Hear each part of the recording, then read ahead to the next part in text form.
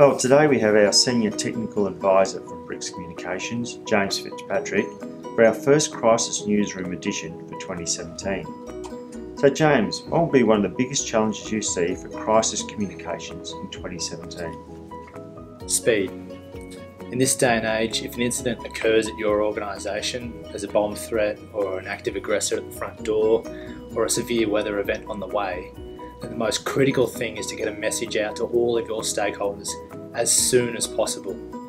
Your stakeholders in this day and age in 2017 will expect you to have the technology to be able to reach all of them immediately, whether that's through SMS, email, fire panels, whatever it is, they expect you to have that technology.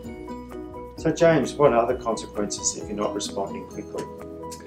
Someone else will fill the information vacuum that you leave behind, and suddenly you've lost all control of the situation and the scenario that develops. If something goes seriously wrong at your organisation and you're brought before a court of law and they ask, how did you communicate with your stakeholders?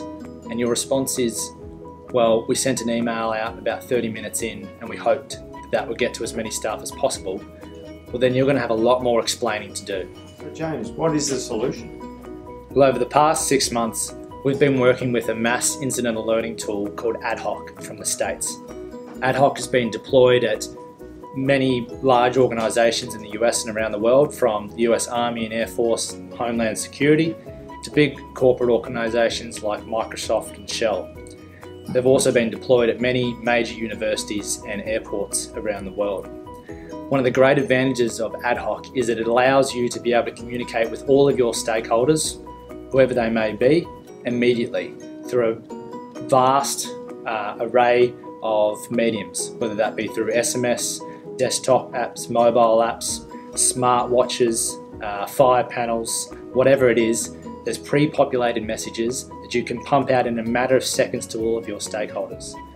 One of the other advantages is that it's two-way communications. So whatever message you send out, your stakeholders can then send a message back. Message received. Under duress, I'm safe. Here's a photo or video from the scene, or patch me into the conference call. In 2017, you must be able to communicate with all of your stakeholders immediately. They will expect nothing less, nor should they.